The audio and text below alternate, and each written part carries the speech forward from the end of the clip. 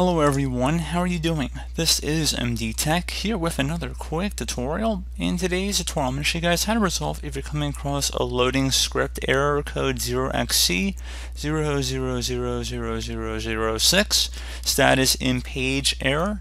So if you're trying to run a Visual Basic script and you're coming across this NT status code error, I'm going to show you guys how to hopefully resolve it. And we're going to go ahead and jump right into it, and we're going to start by opening up the start menu. Type in CMD. Best match should go back with command prompt. You want to go ahead and right click on that and then select run as administrator. If you receive a user account control prompt, you want to go select yes. And now I'm going to have a couple commands in the description of the video. The first one's going to be a DISM command. So just copy it how you would any normal text, and then go up to the top bar of the command prompt here, right click on it, select edit, and then select paste to paste it in. It will take a couple moments for this to initiate. It might take a couple minutes for the scan to run as well, so just please be patient.